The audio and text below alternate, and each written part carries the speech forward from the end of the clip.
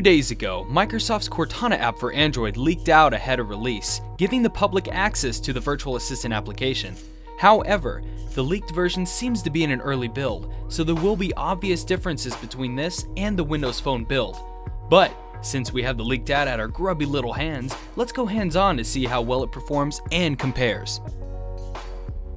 Now, the two devices that I have here are the Nokia Lumia Icon running the Windows 10 Mobile Insider Preview and the Amazon Fire Phone, which is running Fire OS version 4.6.1.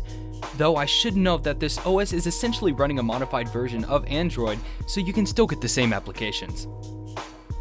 Okay, so if you've never heard of or used Cortana, it's essentially your own personal assistant.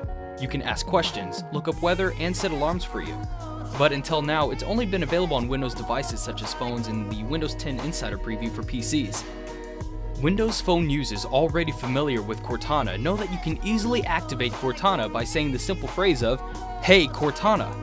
In the Android version, this feature is missing entirely, so you have to open it up manually to be able to get access to the app's basic functions, and I mean basic. Unfortunately, you can't send any messages to your contacts with your voice like you can in the Windows version. You have to type it out as if you're typing on the messaging application itself. This will likely be added before launch, but I wish it was there so I could better compare the accuracy and response times. That being said, once you're in the application, you can tell Cortana what you want to search with your voice. Conversational search doesn't work as well as on the Windows Phone, but if you need to know an answer to a relatively simple question like the weather or nearby restaurants, Cortana will quickly respond. If you're not in a talkative mood, the app has you covered. You can still type out inquiries just like the Windows Phone version. As of right now, the early build for Android performs well even though it has a few shortcomings, which will likely be fixed in the near future.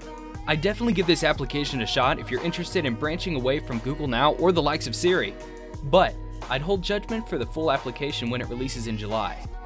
So, what are your thoughts? Are you going to download the preview? Let us know in the comments below.